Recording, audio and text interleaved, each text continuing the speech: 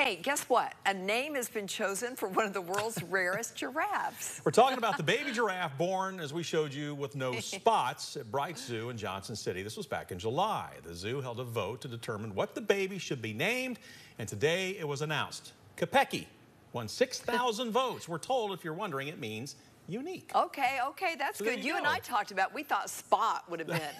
Right, exactly. You know, okay. But I like Kipekee. Kipekee. Yeah. It's a nice name. Bright Zoo officials say she hasn't really caught on to her new name yet, but they actually believe she will.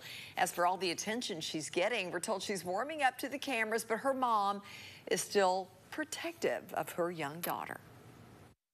So the first couple of days when she had that realization and Kipekee was closer to the public side of things, Mom would kind of walk up towards the fence line, body block everybody for about 5 minutes or so, and say, "My baby needs a little bit of a break."